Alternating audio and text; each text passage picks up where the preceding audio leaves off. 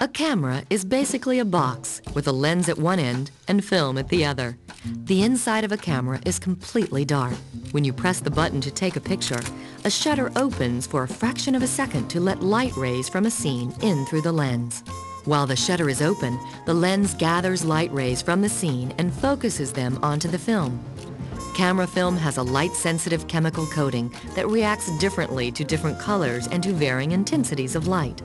When the light strikes the film, it causes chemical changes in the film's coating. These changes create a latent image which is invisible. To make the latent image visible, the film is placed in special chemical solutions.